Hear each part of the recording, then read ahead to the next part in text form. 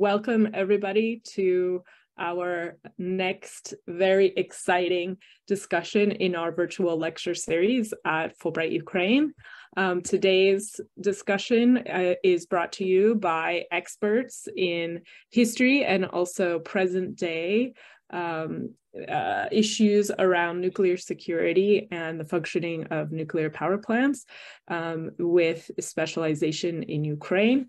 Could not be a more timely topic. And the title of the panel is International Security in the Nuclear Age.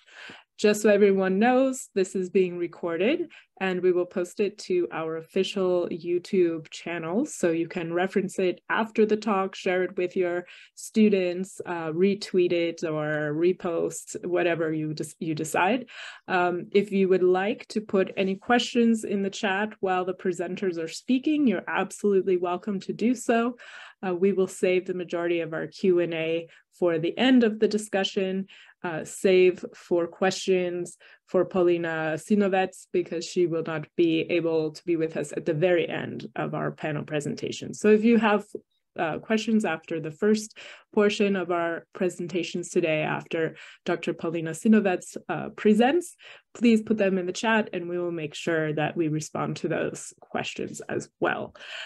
So without further ado, I will introduce our speakers in the order of their presentations today. Our first speaker, as I mentioned, will be Polina Sinovets. She was a Fulbright visiting scholar in 2017-2018, and she is from the Odesa Center for Nonproliferation in Odesa, Ukraine, Foundation for Strategic Research in Paris, France, and she will be speaking on the war on Ukraine and the chances of Russia's use of nuclear weapons, consequences for international security. After Dr. Sinovets, Dr. Simon Miles will speak. He is a professor at Sanford School of Public Policy at Duke University in Durham, North Carolina. And he will talk about 8 months later, lessons from Ukraine on modern warfare. And then Dr. Olena Pareniuk will present. She was a Fulbright visiting scholar 2023 to 2024. And she is at the Institute for Safety Problems, or sorry, she is a Fulbright scholar, is what I mean to say. She is with Institute for Safety Problems of Nuclear Power Plants at the National Academy of Sciences of Ukraine. And she will be speaking on future of radiation safety, what we should consider in the world and where nuclear terrorism has become possible today. There are more extensive bibliographies listing publications and achievements and fellowships of all of our speakers posted on our announcement and also will be posted alongside our YouTube recording. So please do revisit their backgrounds to engage with them, invite them to your institutions as speakers, and potentially co-write, co-publish, et cetera, et cetera. We are always encouraging at Fulbright ongoing facilitation and connections between our communities on all sides of the ocean, not just the Atlantic, but all oceans. So let's begin with Dr. Sinovets. Okay. Hello, thank you very much. Here is my presentation. I hope you see it. Yeah. Okay, so of course, this topic is very much already very much exploited, already very much debated, and it's one of the hottest topics currently, unfortunately, because during these months of Russia's war in Ukraine, it has become obvious that nuclear weapons are not the outdated element of politics, but it can become even the element of the warfare, which looked very strange and very even outrageous for the current nuclear order. So starting from, okay, sorry. My second slide. So speaking about the possibility of using nuclear weapons during the war on Ukraine, I would like to attract your attention to 5 speeches of President Putin, which he made during this war. So the first speech is the February 24th, when he declared so-called special operation against Ukraine, saying that whoever interfering would face the unprecedented consequences, which was a direct hint of the using of nuclear weapons, the possibility of using of nuclear weapons. Again, later, 3 days later, when Ukraine started to ask for the no-fly zone from the West, Russia declared that it has put its nuclear deterrence forces on high alert, meaning to curse the West from providing Ukraine of the tools and means and weapons for the no-fly zone. And these hints really worked because no one did that. Again, now one of the important speeches is the one from the May 30th, when Putin warned the West not to provide Ukraine with the long-range weapons, long-range missiles, the ones which are able to hit the territory of Ukraine, threatening that there can be a threat of the escalation of this war. And still, there is a certain contrast between those speeches and the two latest ones, which Putin proclaimed in September. The first one was September 21, when Putin declared about the necessity to the fact that Russia would annex Ukraine regions, and that Russia would use all means to protect Russian territory, hinting over nuclear weapons. And September 30th, he actually declared the result of the referendums to annex Ukraine territories, and also reminded the world the example of Hiroshima, the only case when the nuclear weapons were used, which was highly interpreted as the determination of Putin to show his eagerness to use nuclear weapons in this war. So on my point of view, the speech on September 30th was also very important, because by this speech, Putin so-called closed the door for himself to exit the situation peacefully, to exit the situation without the victory on his terms. He understands it.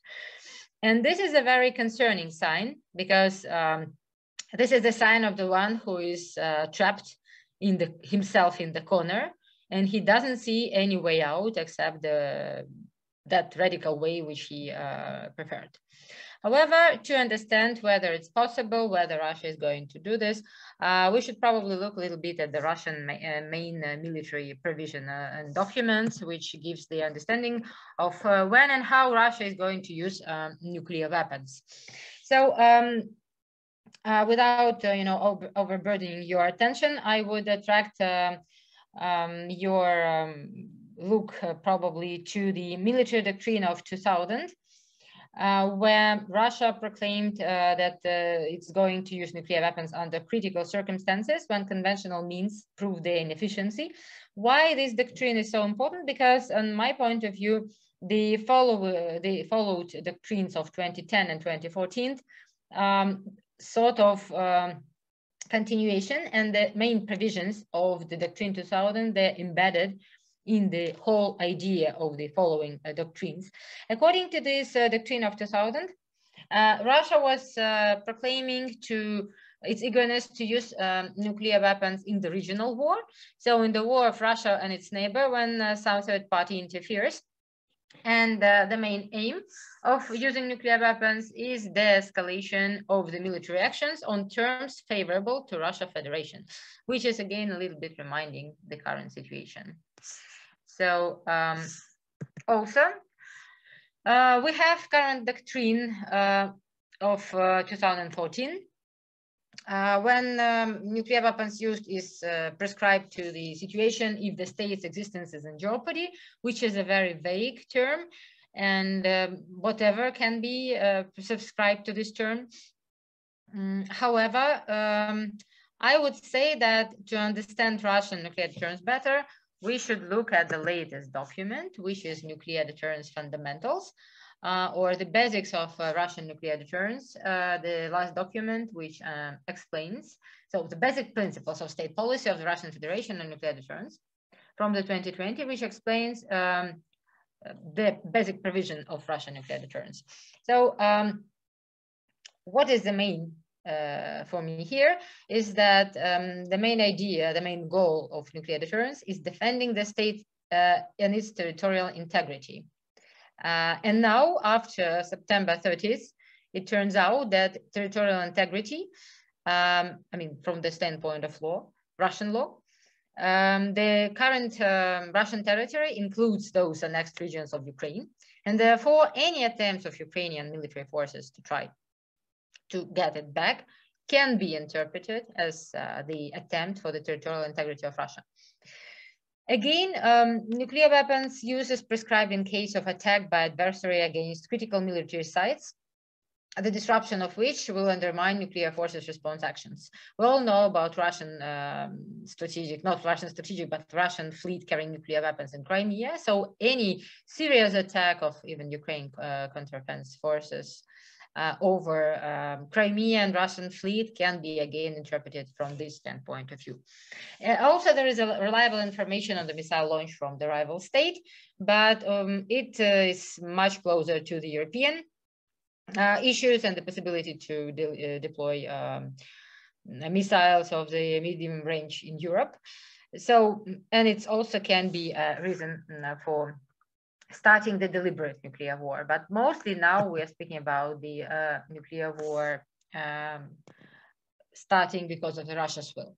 So we should answer basically these questions. Under what circumstances can Russia use nuclear weapons? Scenarios of use and the implications for the European security, of course, and the world security, I would say. So the circumstances. Again, we were talking about the Ukrainian counteroffensive, the possibility of using nuclear weapons against Ukrainian forces, and against the information about the launch of missile, which is from the West, I would say, but this one is not that highly possible now, because I still believe that Russian early warning systems and the hot telephone line between states leaders is pretty reliable at the moment. So I suggest you to go to scenarios, directly to go to scenarios. And so we are trying to go to scenarios, but they are not really. Okay. So basically there are three scenarios, which is not defined by me, but many experts. It's like it's the sum of all fears, I would say. Using nuclear weapons against Ukraine, how can it be done? First and the last threatening, and the least threatening scenario is the possibility of nuclear weapons test over the Black Sea, or even the nuclear weapons test in the Novaya Zemlya, to show the United States and NATO that Russia is eager to use nuclear weapons and that it's not going to stick to any kind of former provisions of the world order, former treaties or whatsoever. So it will be the preliminary step, still not using nuclear weapons, but already something close to that. However, I don't think that Russia would go doing it, because that would make the West even much more ready to respond to Russia. And it can involve at some point the preemptive military operation against Russian forces, potentially involved in nuclear strike over Ukraine, I mean, future nuclear actions against Ukraine. Again, there were a lot of expectations about whether Russia can use the nuclear weapons at the battlefield. And on my point of view, the probability of use is very low, because using one low-yield nuclear bomb at the battlefield would not stop Ukraine counteroffensive actions, while using nuclear weapons along the whole border between Russia and Ukraine, where Ukrainian forces are concentrated, would be deadly not only to Ukraine, but also to Russian territories because of the potential contamination and the Russian population living there. So actually Russia would create much more mess and much more damage to its own territory and its own population at the European territory. And it won't probably stop the Ukrainian counteroffensive. At least it can create certain changes even within Russia because of these actions. So it's pretty threatening for the Russian regime as well.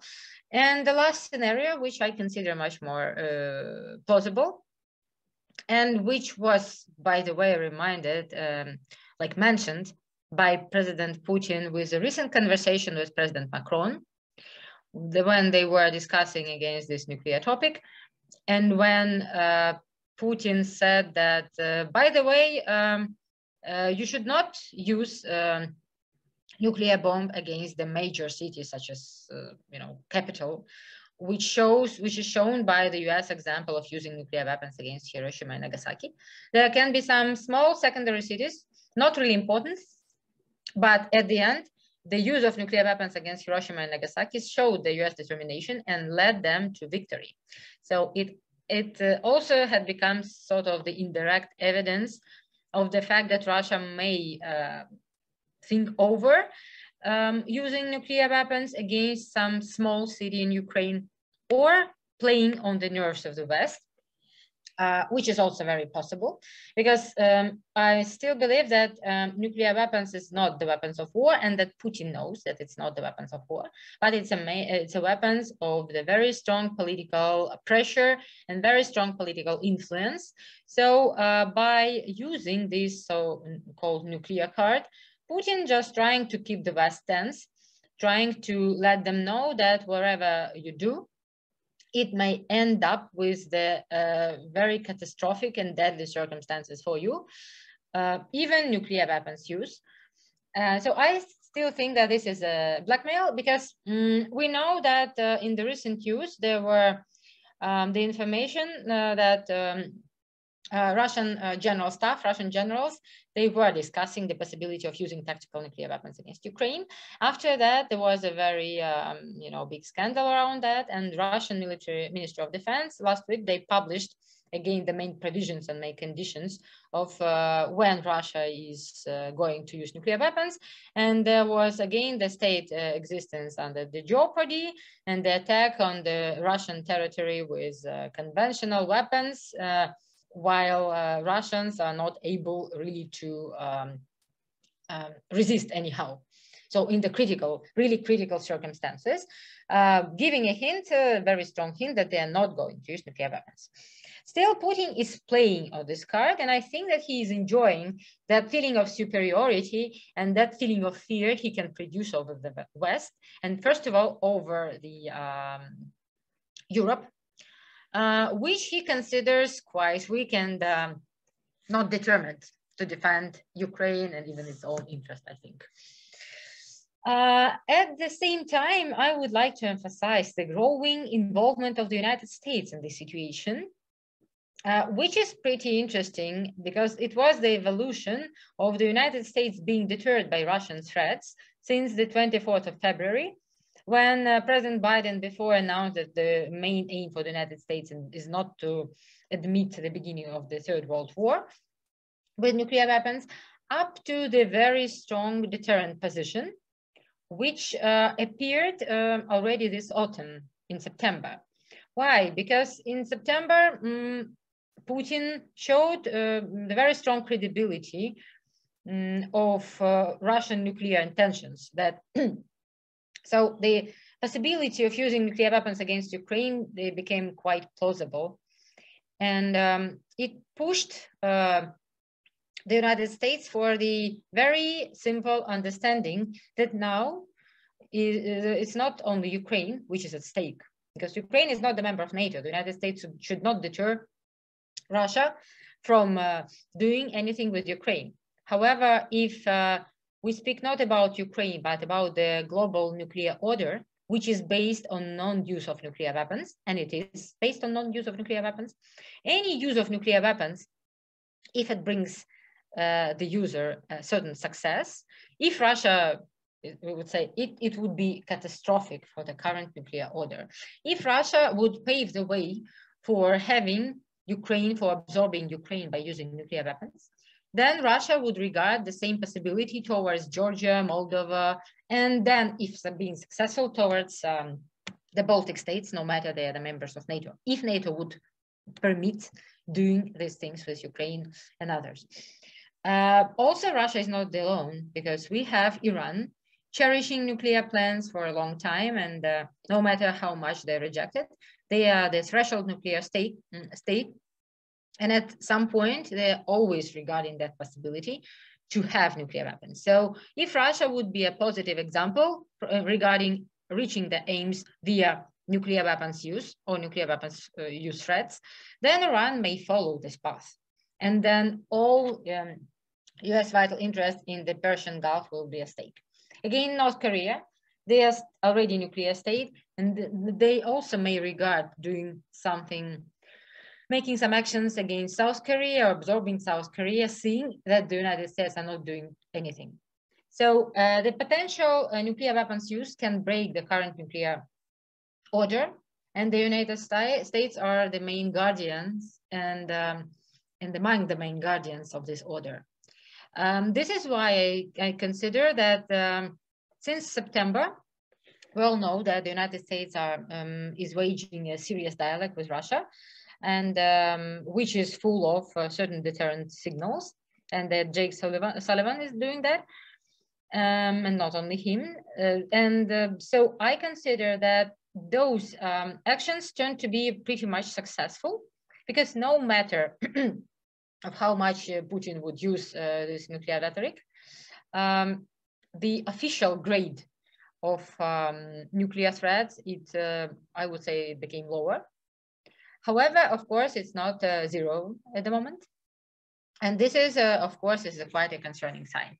So coming to the conclusions, I would say that now we are in the situation when the real threat of the nuclear weapons use is pretty high, at least at the same level as it was during the Cuban Missile Crisis.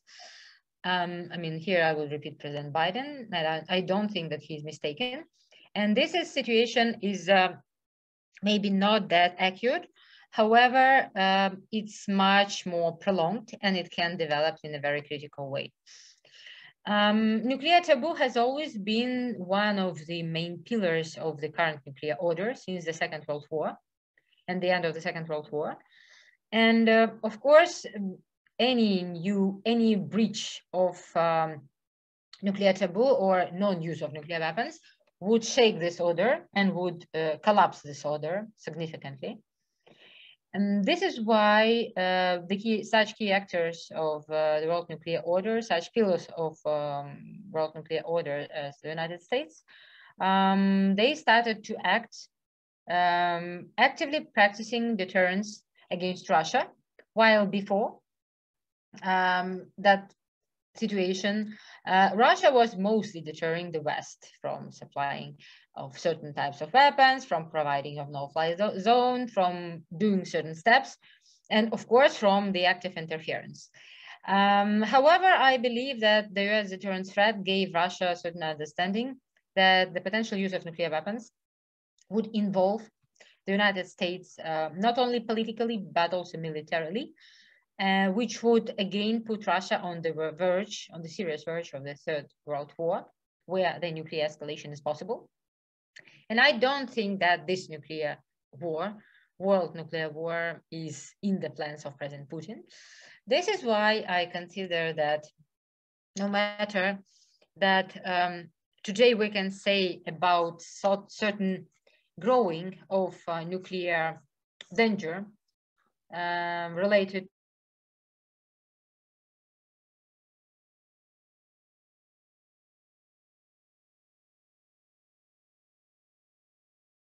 the war in Ukraine, and in particular, it's not only practiced by Russia, but it also works towards Russia, and that at the end it would bring us some benefits of the longer peace after. Thank you very much. This is the end. Thank you, Dr. Sinovets, for your presentation, and I would like to open the floor to audience members who might have questions or comments for Dr. Sinovets. Again, we will have more time at the end of all of our presentations for questions, but I just want to give anybody a chance to raise their hand. Olena, Dr. Pareniuk. Hi, thank you very much for a very interesting presentation, and I would say it was really reassuring. I have a little question about the future. Well, the present situation became possible because of the present world order, and where we have nuclear countries and non-nuclear countries, and where the tension was growing for 60 years, when non-nuclear countries felt that it is not fair, actually, to have the technology and not to have a nuclear weapon. What do you think after the end of this war? Should the world order should be reconsidered somehow, and to make those rules even for all of the countries? Thank you very much for your question, Dr. Olena. It's a very complicated issue because there is one very grave truth that there is no equality in this world, and the best possible world is based on the consensus that there are still some rich and some poor. So the current world order is based on the Nuclear Non-Proliferation Treaty, which admits the existence of nuclear states and non-nuclear states. Moreover, a lot of non-nuclear states are benefiting from nuclear deterrence provided by nuclear states as NATO, Japan, South Korea, benefiting from the US nuclear deterrence.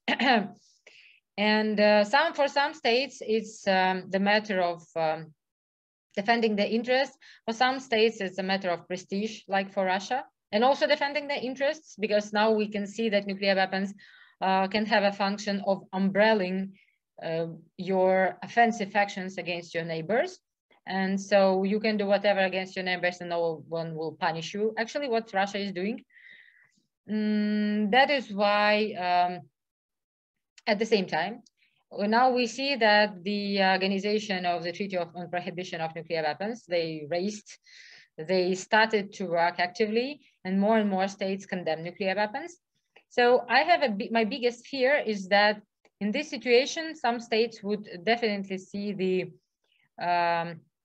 advantage of having nuclear weapons, and some states would definitely see the non-egalitarian, the egalitarian character of the world order, and they would demand to destroy all nuclear weapons. At the end, the NPT, which is the golden something in between, like the golden compromise, it will be collapsed because of those marginal tendencies, away from this golden compromise. And at the end, I would bet that we would not face non-nuclear world, because nuclear world is the highest symbol of power, and probably the humanity is still not ready to deny it. And in the end, we will face just the nuclear anarchy, where nobody will have the same common law like the NPT, and this is the gravest possibility. So I think that this is a big problem, but also this is the biggest aim for the future generation, to preserve the NPT, to avoid this nuclear chaos and nuclear anarchy in the world. Yeah. Thank you. Any other questions? All right, thank you so much, Dr. Sinovets, for this very, very timely and important work that you do. Now we will hear from Dr. Olena Pareniuk. Okay, thank you. Thank you very much for this opportunity to share some of my ideas. I won't have any presentation. I will just talk a little bit. The topic of my presentation is what we should do in the world where nuclear terrorism is possible. A couple of weeks ago, I've been to a big congress in Portugal. It was the European Radiation Protection Week. So mostly all of the representatives of the institutions who are involved in talking about the radiation protection were presented there. And after the discussions, we ended up with a statement that Russia is using the nuclear weapons already, because it is using the nuclear weapons for terrorism, because basically Russia is threatening not only Ukraine, but the whole world. And it is very difficult not to mention, and actually it is very difficult to act in the situation where you should consider the possibility of using the nuclear weapon against you and against the whole world, I would say. So basically, I wanted to complement a little bit the presentation of Dr. Polina, because from the point of view of the radiation safety, we are pretty much sure that we will have to reshape the radiation safety as it is.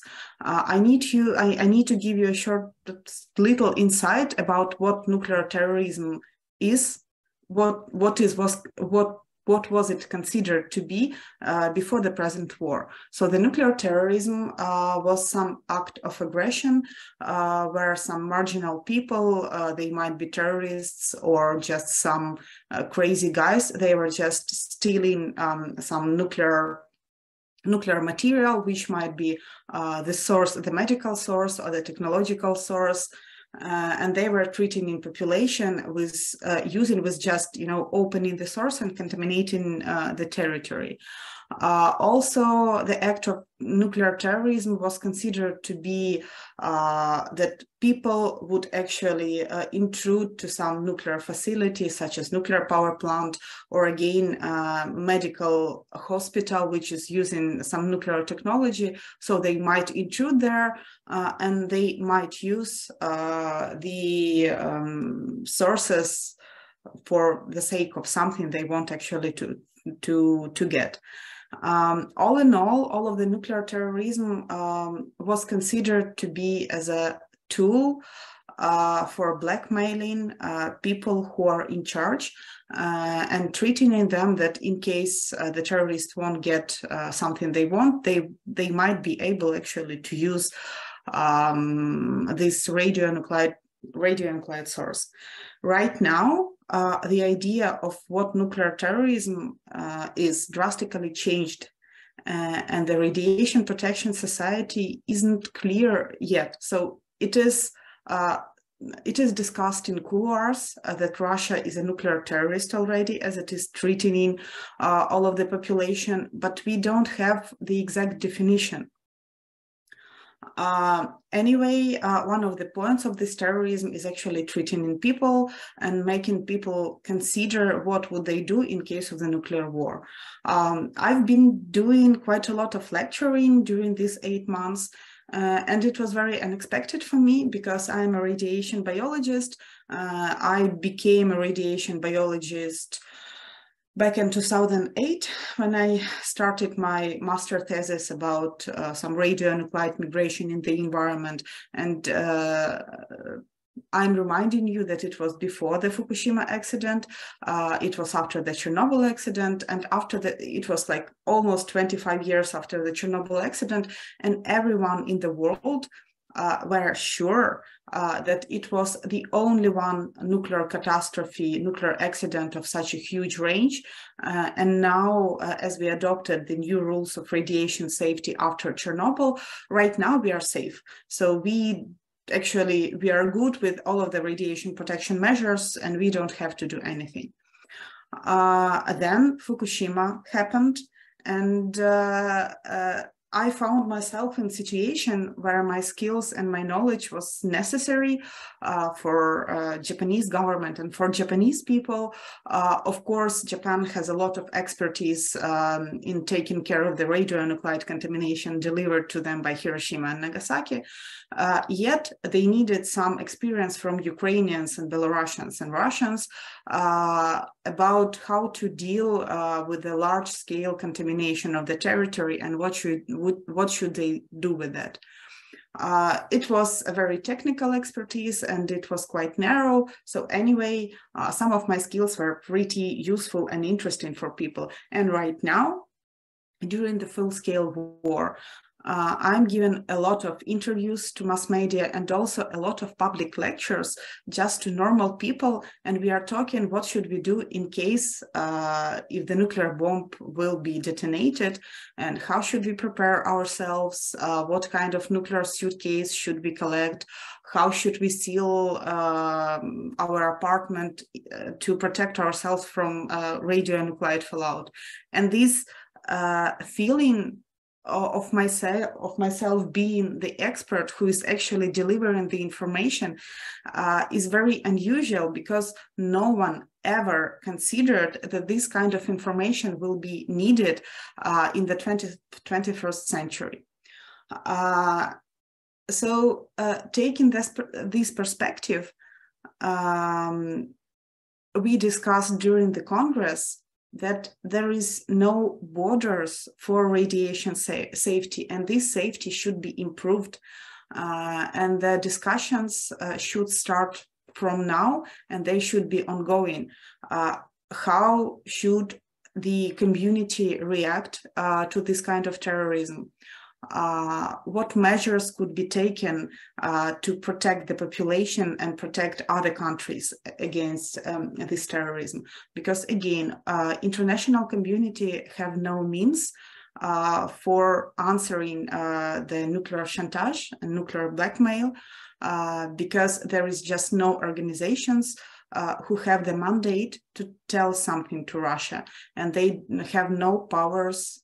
For example, EAA can give some advices to Russia, and it can give some propositions, but any proposition that is given by the EAA should be discussed in the national parliament of the country. And then if the national parliament will adopt this proposition, it will become a law, and then the country should obey it. But if the country is a terrorist itself, what should we do with this? Making my notice quite short, I need to say that right now, we are on the verge, we are on the very beginning of the brand new era where we will have to reshape the approach to radiation safety.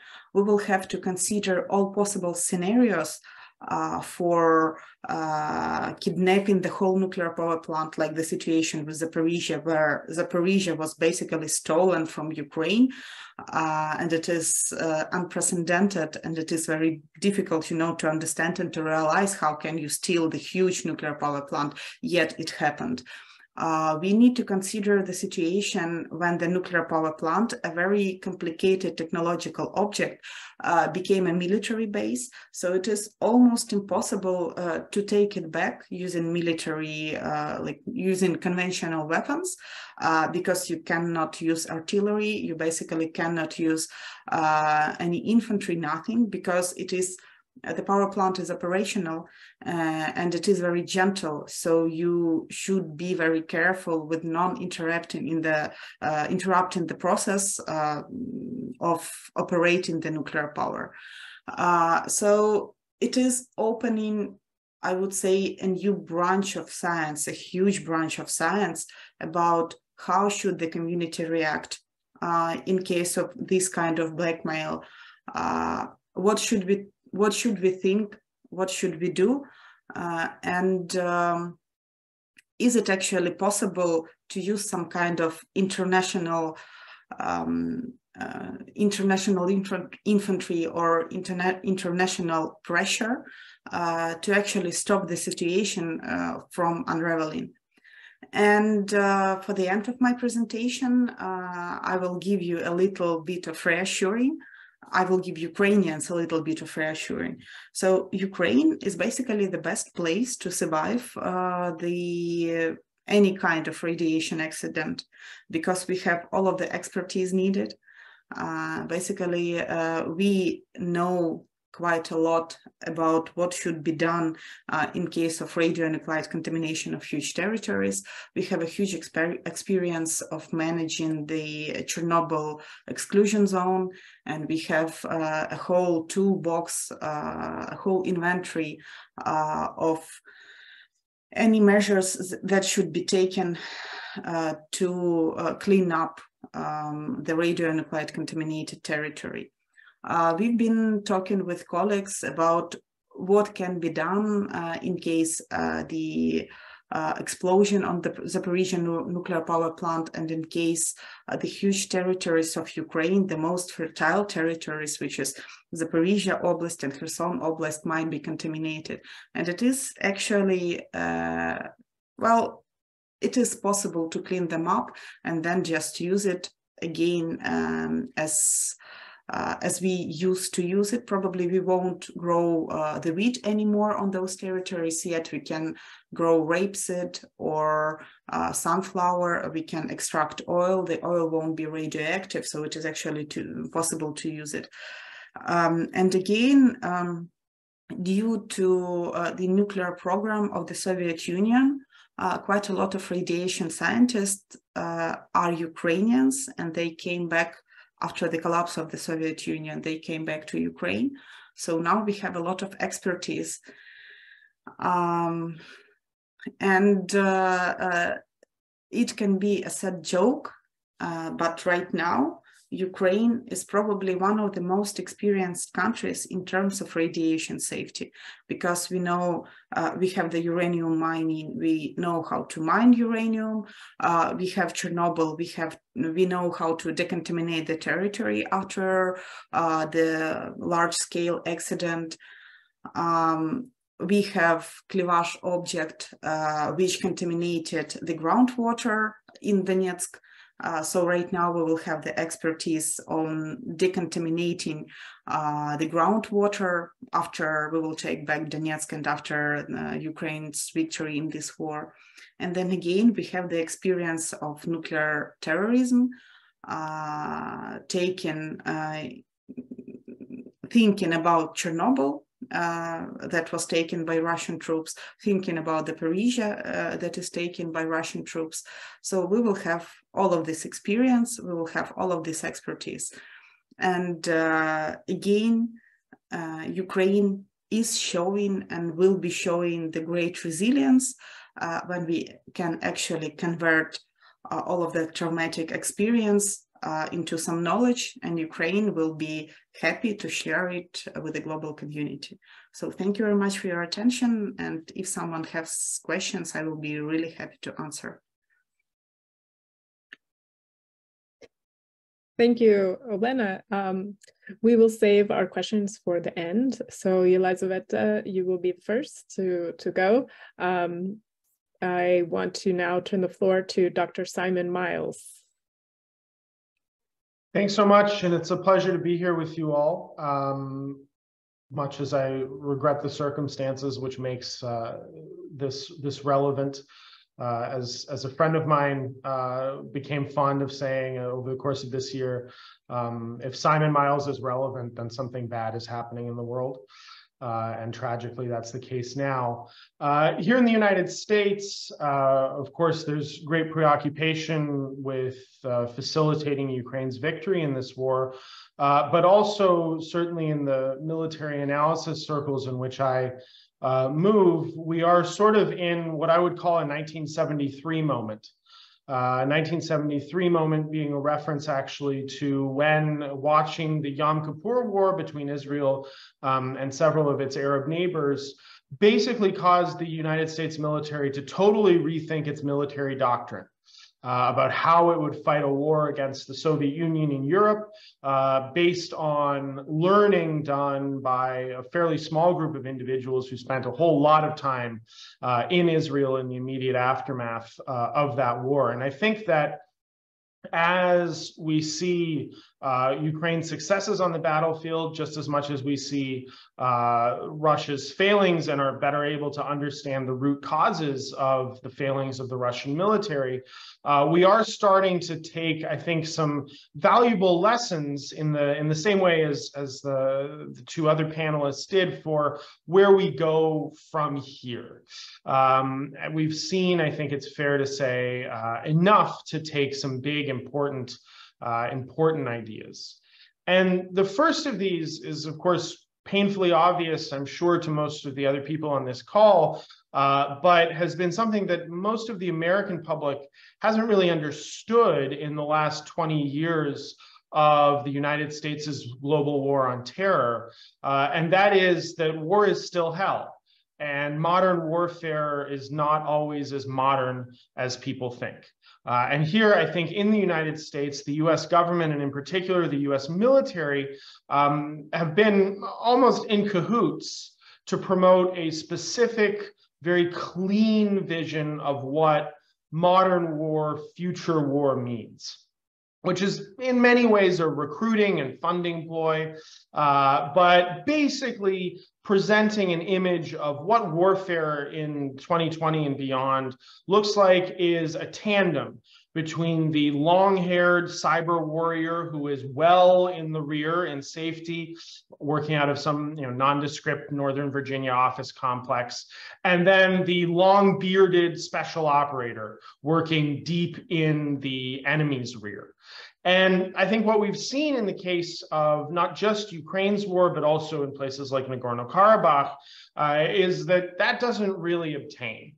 And that the very clean vision of the future of warfare, which governments and militaries have been promoting, has not been entirely accurate. And I think that not only has that been a problem in the United States, which is actually really prone to faddish obsessions with revolutions and military affairs, but also here I think the Russian military learned some very wrong lessons from the American invasion of Iraq in 2003 and to a lesser extent 1991, and the NATO intervention in Yugoslavia and Kosovo in the 1990s, where a Russian narrative that American and NATO precision strike capabilities paralyzed Serbian and Iraqi forces in a way that basically made a ground assault either unnecessary or an afterthought, came to dominate how the Russians think about offensive warfare.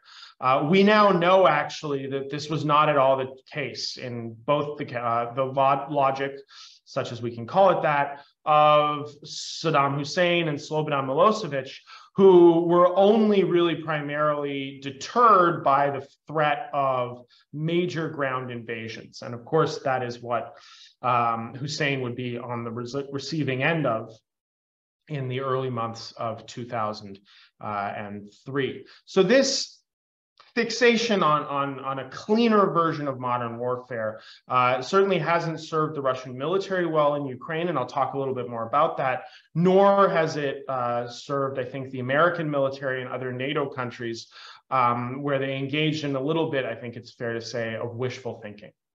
The second big lesson that I'm taking away from events right now are that prejudice, groupthink, and deep ingrained bias hamstring militaries from top to bottom.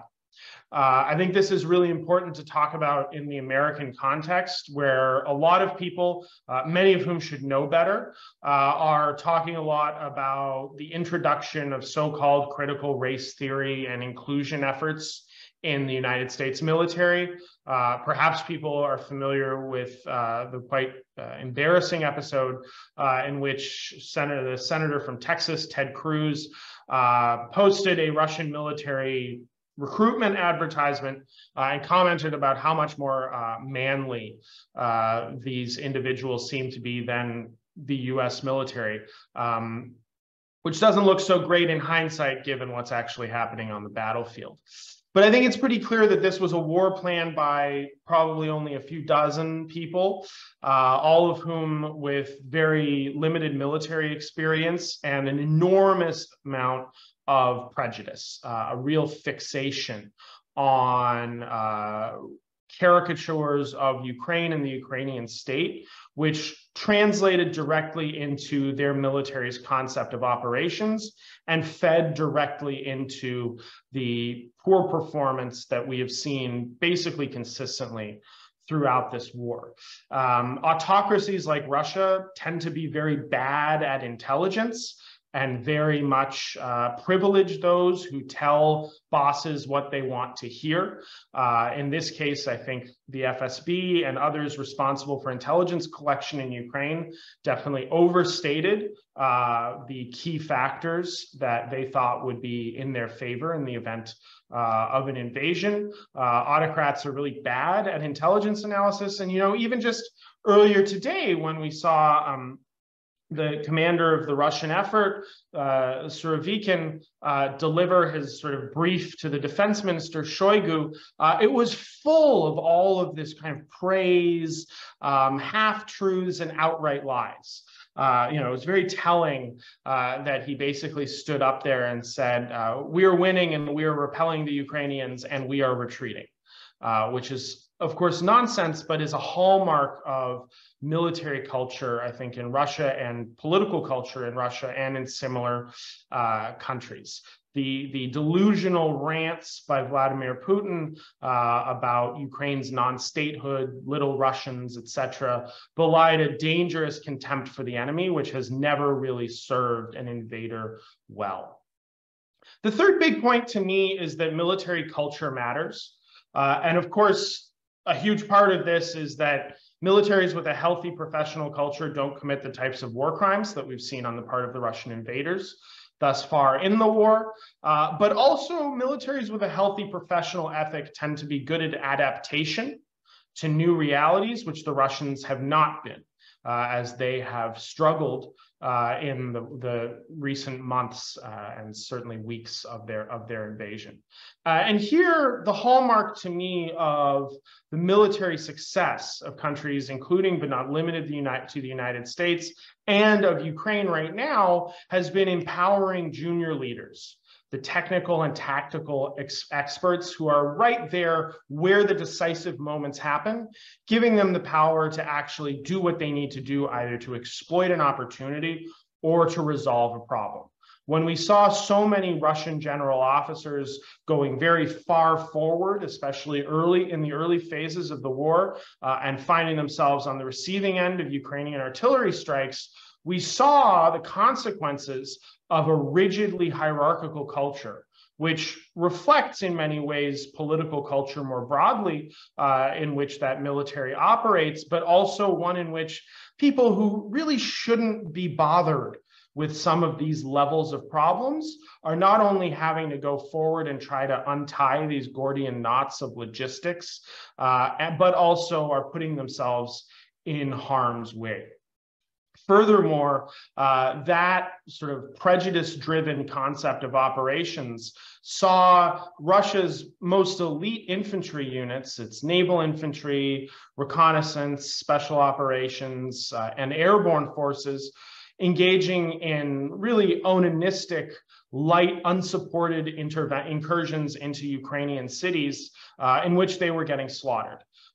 We know, the United States knows from hard-fought battles in Iraq and elsewhere that urban warfare is a combined arms undertaking. And it is hard. It is not a job for unsupported light infantry. And as such, over those first 3 weeks, I think the most competent fighting force that the Russians had to bring to bear died in Ukraine with really very little to show for their efforts.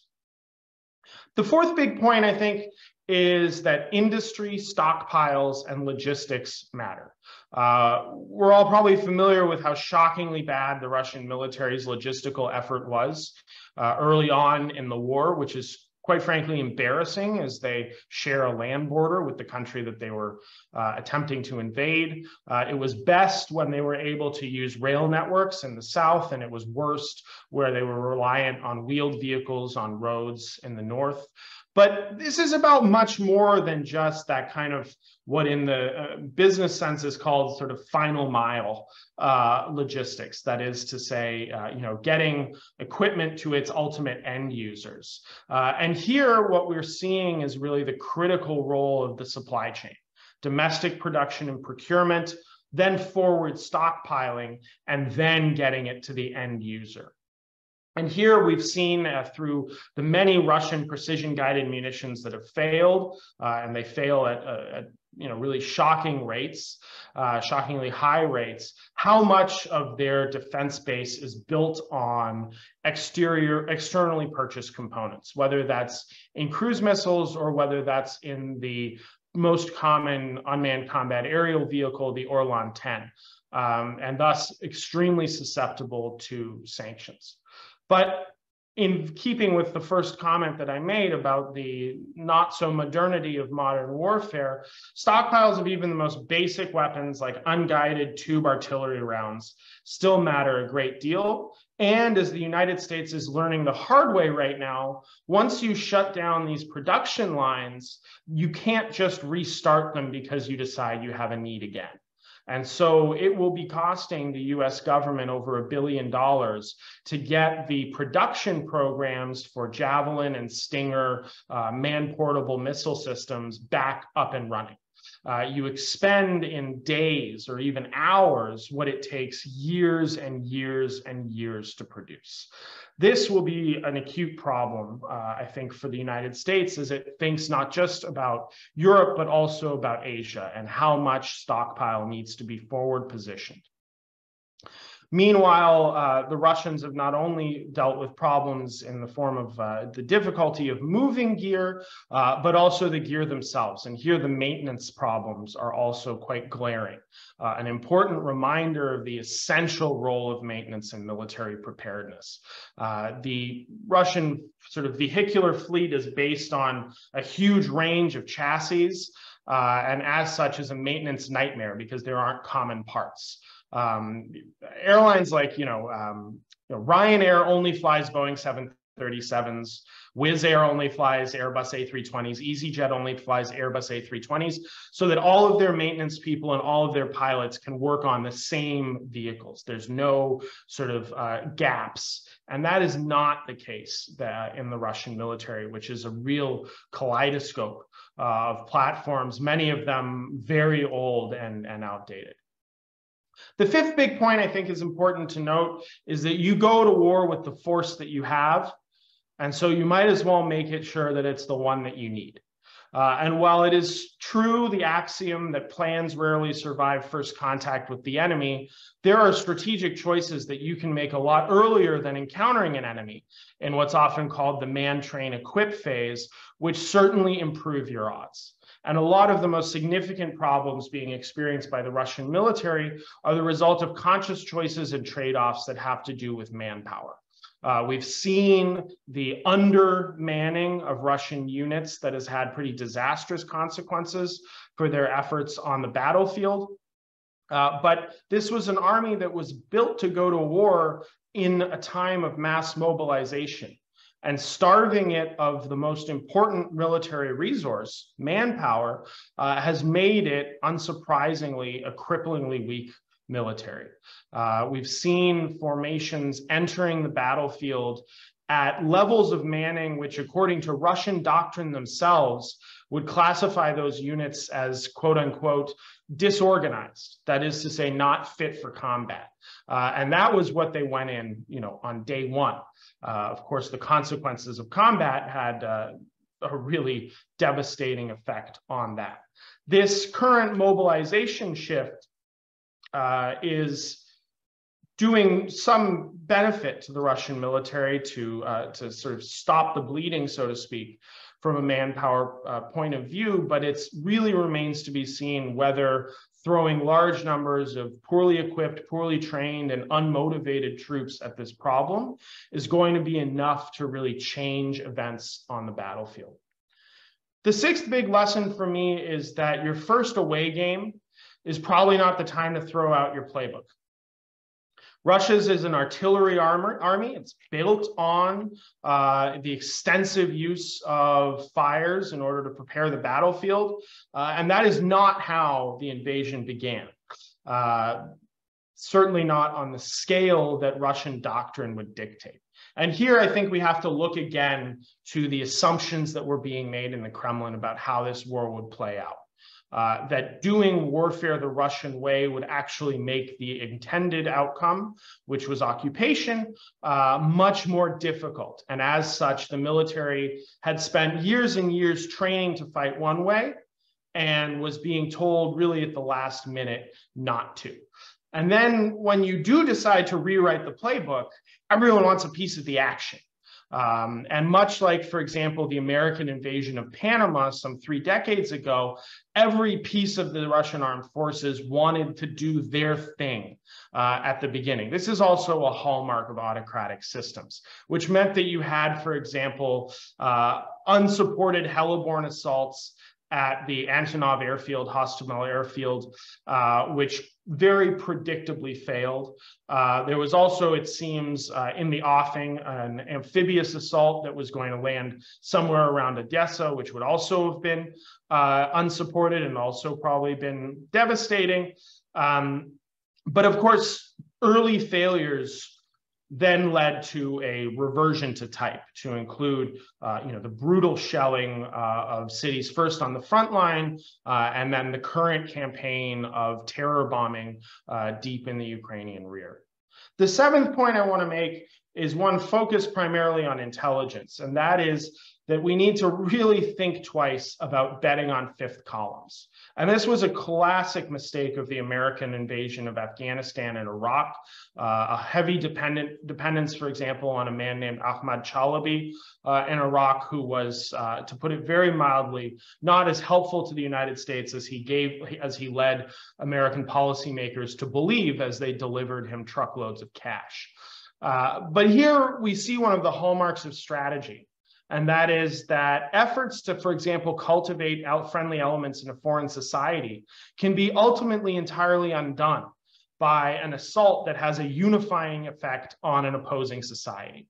In other words, that people were perhaps quite happy to take large amounts of Russian cash and tell FSB officers, SVR officers, GRU officers, what have you, exactly what they wanted to hear, but when push came to literal shove, weren't willing to go through on what they had promised to do. And here I think we see Vladimir Putin's really strange obsession with so-called color revolutions, which is a very cynical one about civil society playing its way out in how they try to lay the groundwork for invading Ukraine. The last 2 points I'll make very briefly. The penultimate one, and this is what my colleague who spoke first said, deterrence still works, right? The Russians are fighting a 2-front war of attrition, one against the Ukrainian military. That's the primary line of effort. That's not going very well, as we all know, and another against the West's willingness to continue to supply Ukraine's military with the types of advanced high-tech weapons which are proving decisive, in addition to their skillful use, of course, by Ukrainian operators in the field in this fight. They are able to basically do this because of their nuclear deterrence. And I share my colleagues' skepticism about the likelihood or even, frankly, the utility of Russian nuclear use in Ukraine. But in part, Russia has enjoyed, especially early on, more freedom of choice in this war, because I believe the United States government and the Biden administration in particular have excessively self-deterred and been too slow in many ways and too reticent in other ways to provide the Ukrainian military with what it needs in order to bring about as expedient a victory as possible.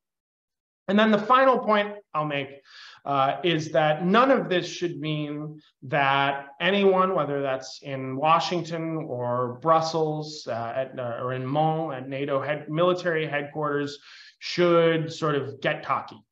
And I now spend a lot of my time actually in American military circles in discouraging people from writing the Russians off as a paper tiger. First and foremost, because they maintain this military capability. Secondly, because this is not the type of war that their force was built. Their force was really built to fight a war against NATO. And finally, because on so many of the points that I've just raised, there's abundant evidence of American military failings there too. Whether that was the logistical catastrophe that was the early phases of the invasion of Iraq, or the many mistakes that were made in Afghanistan as well. And I think that maybe the biggest lesson that we can take from the war thus far goes back to the classic writer on warfare, Karl von Clausewitz, which is that war is unpredictable, and you can do a lot to make your own luck. And with that, I'll turn the floor back over.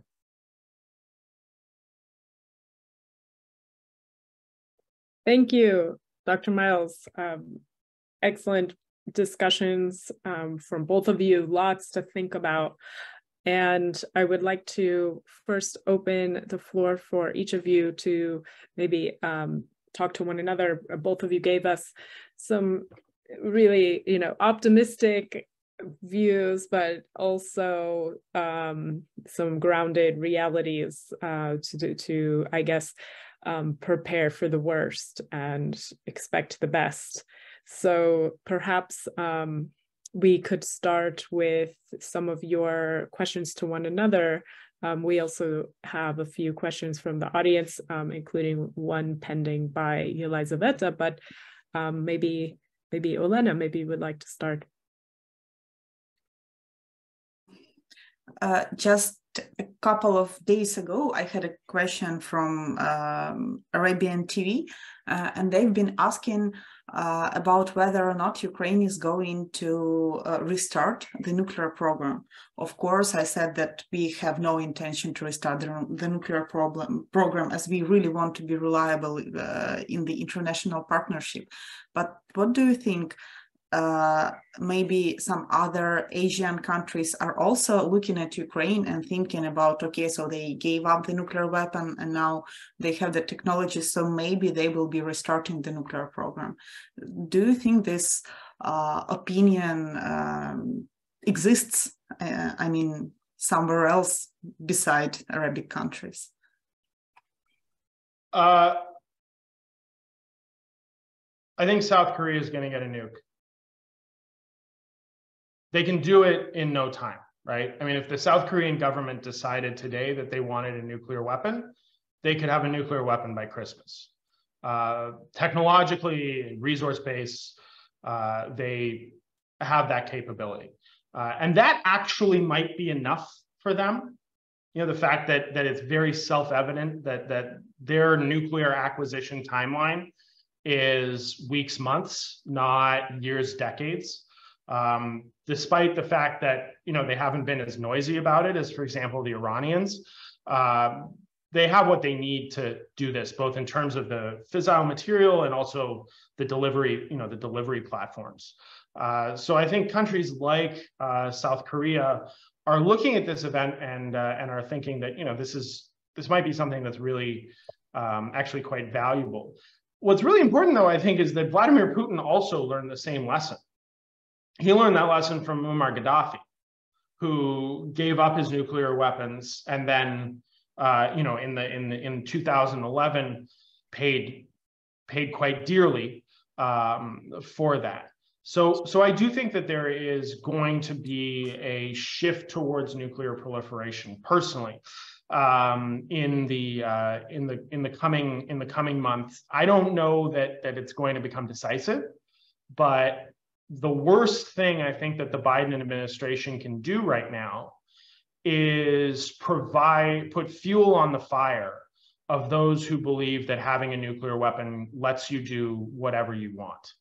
And I think that there have been some statements out of the White House that have been unwise in that respect, including the famous statement at a partisan political fundraiser that this is the most dangerous time since the Cuban Missile Crisis in the 1960s, that I think are not helpful in terms of where the international trends are going.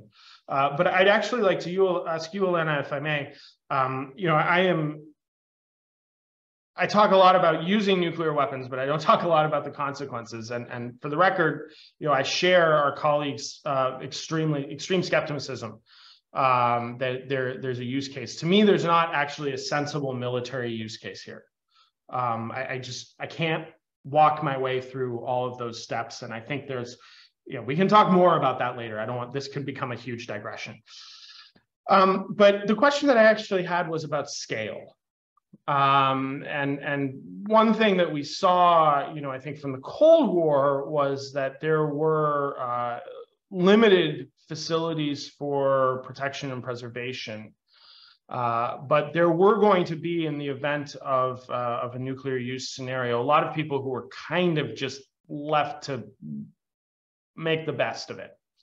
And so that's why some countries like Switzerland, went deep down the kind of homeland defense path. But I wonder if you could talk a little bit about not just the existence of Ukrainian sort of mitigation capability, but your assessment of the scale.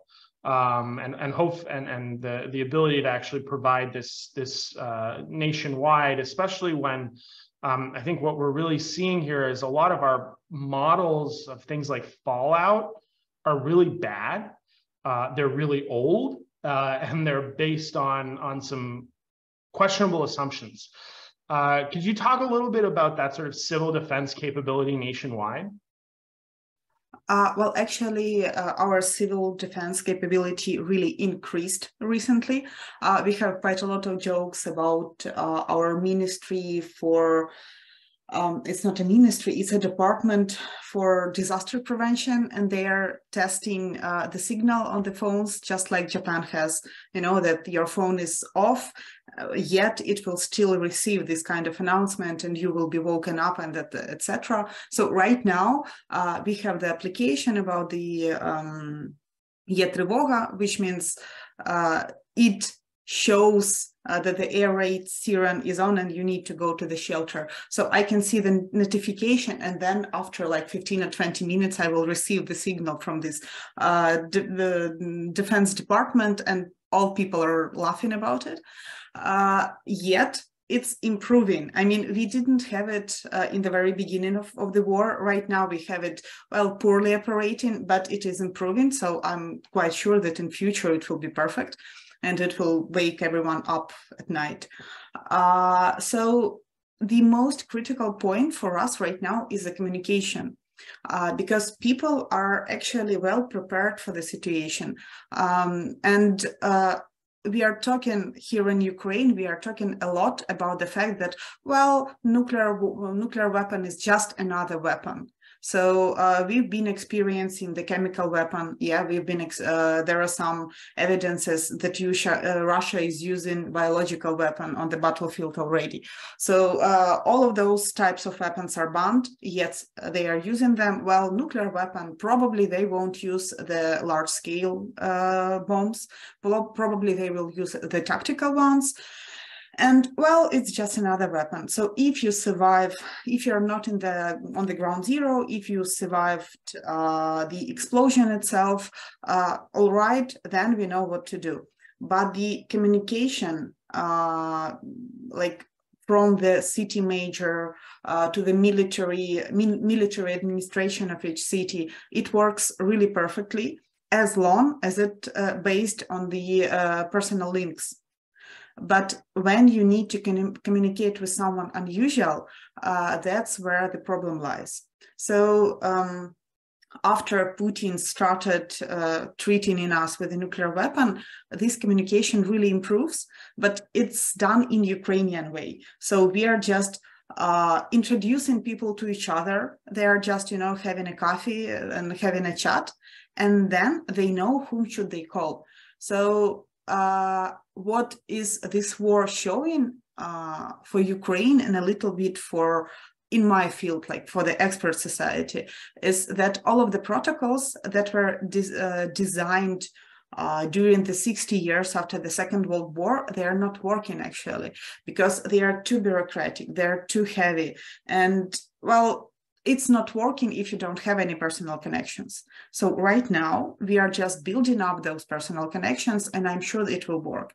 The most critical point, I will share you just two of my experiences.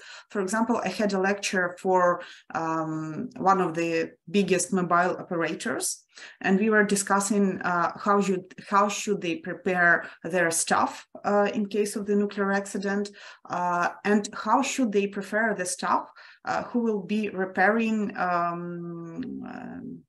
the mobile towers. So they should not stay in house for at least one day.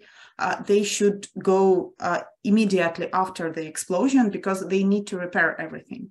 So the company itself is taking a really good care about the staff, and the company is not relying to the government.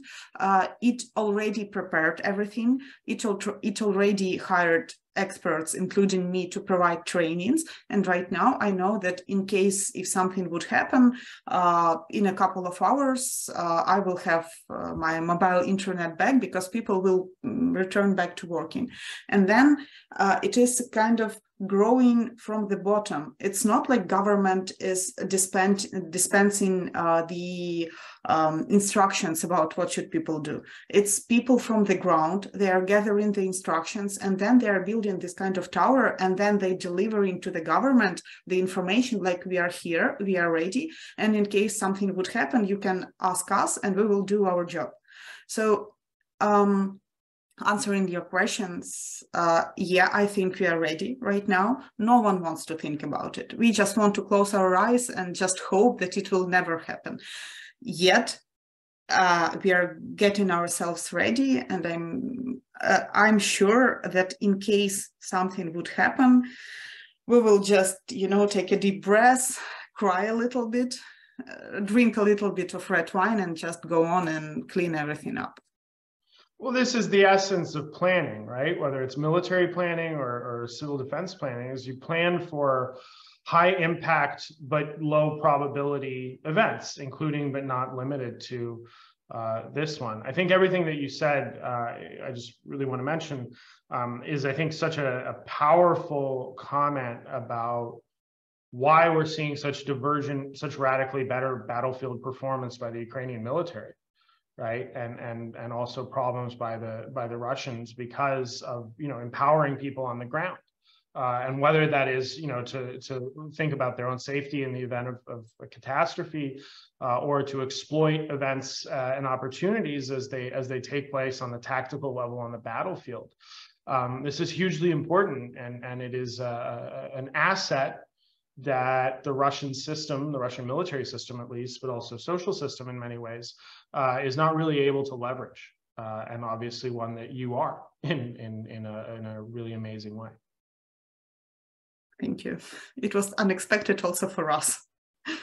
Well, yeah. Yeah, and listening to both of you talk, it also illuminates the importance of psychological protection of the population, of society, in preparing for such a kind of unthinkable event. The images that we've all grown up with of Hiroshima and Chernobyl are still just so embedded into our subconscious on a nightmarish level that we, at least I know, I as a non-expert, automatically go to those images when I see or hear any kind of world leader discuss nuclear warfare as a capable or as a real threat. Because I'm from the generation of the end of the Cold War and post-Cold War, I'm not normalized into a kind of preparedness for going into a fallout shelter. Like, that's what my grandparents did, not my parents. So I think it's important also, Olena, to give yourself a lot of credit in what you're doing for social and cultural adaptations to the context of a war, in helping people just to manage their trauma and psychological readiness in adapting, to all and any worst case scenarios. I think for the mass consciousness of society and of the culture of a prepared society that doesn't normalize violence and war, finding that balance is a really tricky one, without, completely giving in to a kind of victimology of warfare, keeping, as you said, keeping some level of your everyday life together, having a glass of wine, we will move on. It's a good approach, I think. So I want to open the floor to others here. I know Yelizaveta Khodorkovska had a question. Would you like to pose your question? I'm sorry, I just need to comment a little bit. Yeah. Sorry, Elizabeth. So like, as Jessica said, some of the very inspiring experiences for me is that when we are usually giving the lecture, people are usually terrified. So we are starting the lecture about the nuclear war and people are really terrified and they're really tense and that's it. And then together with my colleague, we are usually giving those lectures together. So we would say well, probably it will be a tactical bomb. So the radius of explosion will be around 2 kilometers. And that will be the scale of the fallout will be like this. And so the activity will decrease and blah, blah, blah. So people are starting to smile. And when you're saying well, we will just clean up the houses, just remove all of the dust from the streets and then we will move on. So all in all, people are really smiling because well, we can manage. So this sense of managing, given the power to people and given the tools for them, it's not the end of the it will be bad, but it's not the end of the world. So that is really important in understanding this kind of threat. So Elizaveta, I'm sorry.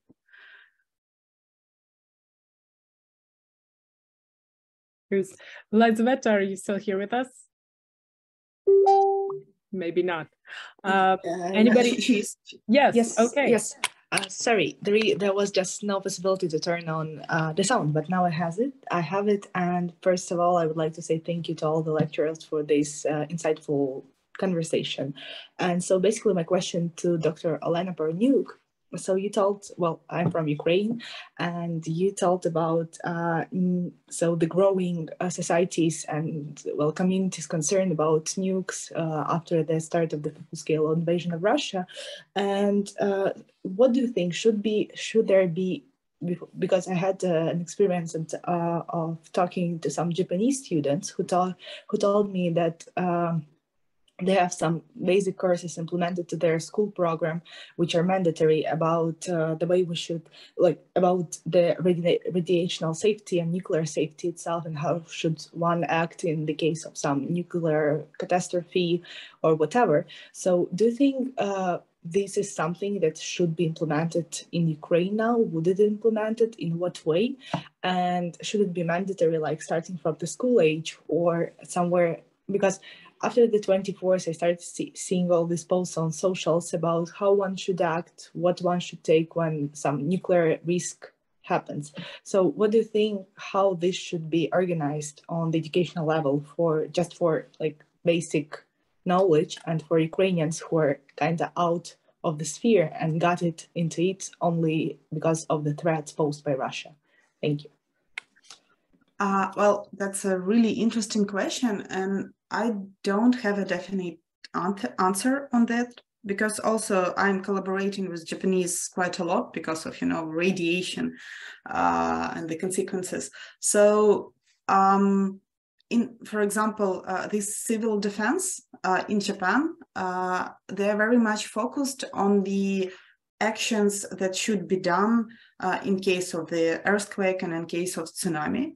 So I've heard a lot of stories from survivors after Fukushima and after the tsunami, that actually it was school children, primary school kids, who saved all of the family, because they were not thinking about what should they do. They were just acting because this knowledge was so deep inside them. So they got the notification on their phones, and then immediately they started moving to some high points. They were taking grandfather and grandmother and mom and dad with them, and their older relatives, they were laughing and they were saying that probably it's not necessary, but when the kid insists, sometimes it's much easier just to follow, not explaining why shouldn't you do that.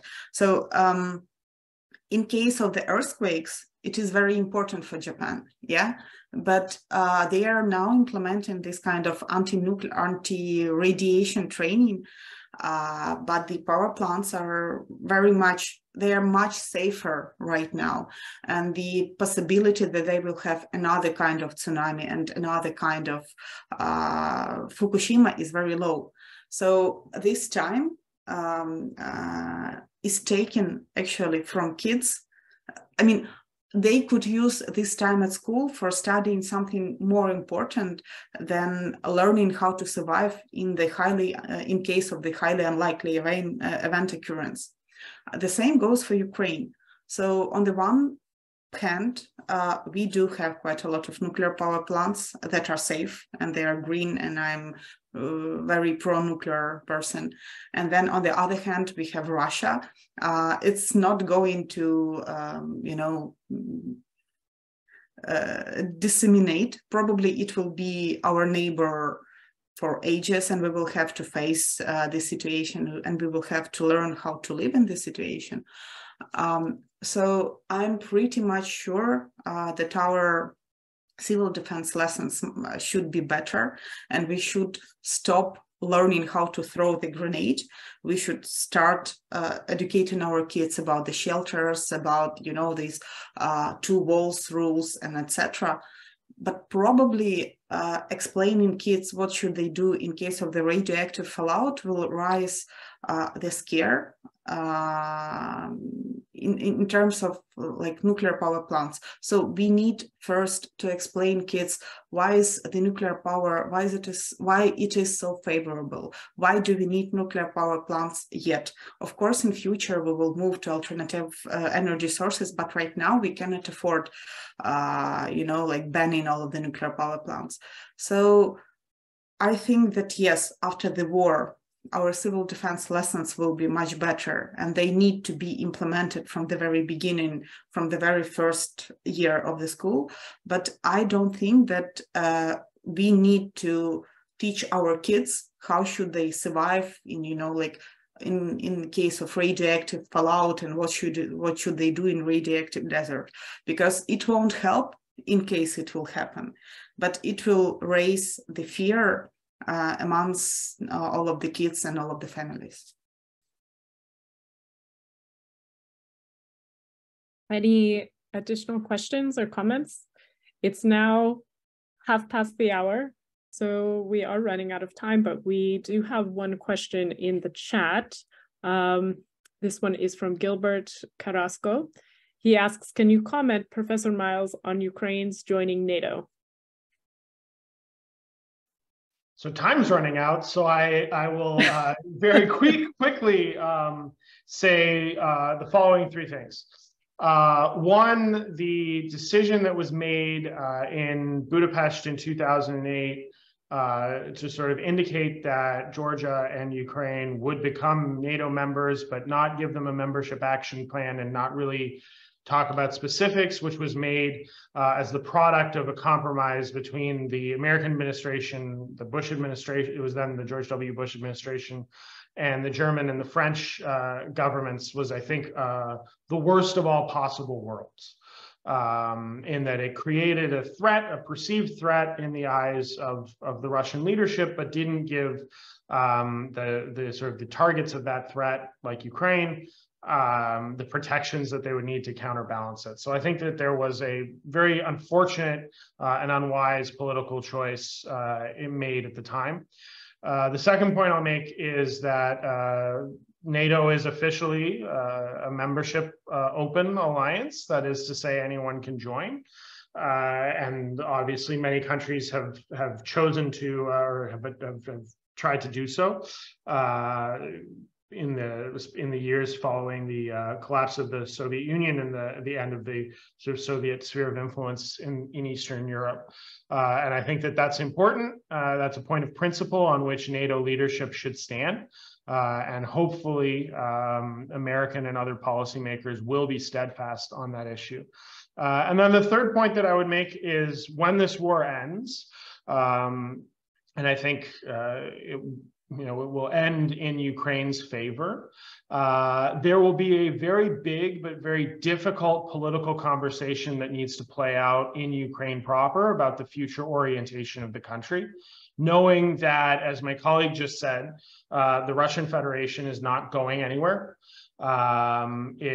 And certainly, if there is, my assessment only, if there is leadership change in Russia, it is not that, the peace-loving liberals take over, right? It's the Nikolai Patrushevs and people of that ilk who have even more power. And so I think the Ukrainian people, as well as government, will have a tough conversation on their hands. But I think at this point, Ukraine has a military with enormous quantities of NATO equipment in its ranks as a result of current events. And I think that victorious Ukraine would be an enormous addition to the NATO alliance in the face of what I don't see as a vanishing threat emanating from the Kremlin.